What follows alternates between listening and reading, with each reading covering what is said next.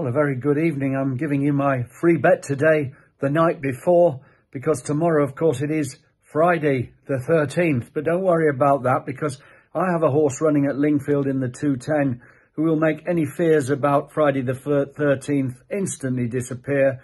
I'm talking about a horse that's coming back from an enforced absence, and this is Hornblower, trained by Dennis Coakley. And a horse, I will tell you, who when he made his debut over this course and distance in the November of 2021 was very well regarded, and he didn't let the side down, running into the money and showing signs of greenness. It was a very nice introduction indeed, but unfortunately Hornblower then went on to the sidelines with an injury. He's come back for this.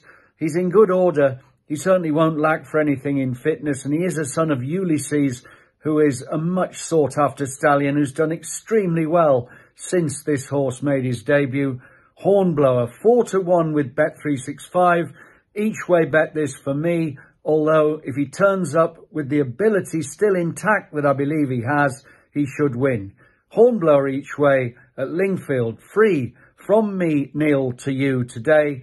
I will return at the same time, and of course that will be early doors, 9 o'clock tomorrow, to bring you all my very best news for the tip-top weekend action on Saturday. And until then, it's bye for now.